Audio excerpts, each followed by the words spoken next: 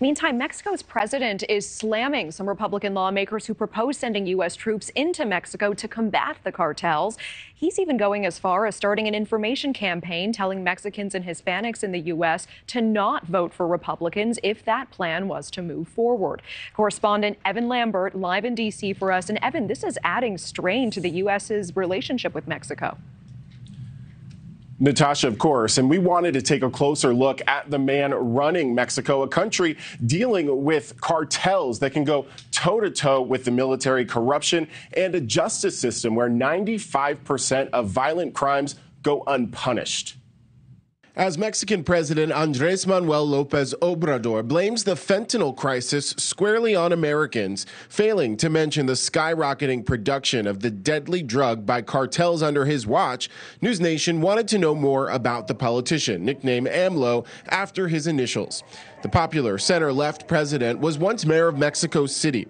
López Obrador campaigned on a hugs, not bullets strategy to combat cartels. He emphasized social programs as a solution to the violence as homicides surpassed 30,000 for 5 straight years. He's also been widely criticized as unwilling to take meaningful action against cartels, who are often spoken of as running key government institutions. López Obrador also shutting down almost all counter-narcotics cooperation with the U.S. after he came into office. Now he's taking a stand against the suggestion that the U.S. and its military should help. We are not going to permit any foreign government to intervene in our territory, much less that a foreign government's armed forces intervene. The push from some Republican lawmakers like Congressman Dan Crenshaw and Senator Lindsey Graham ramping up after the killing of 2 Americans likely caught in the crossfire of cartel violence last week.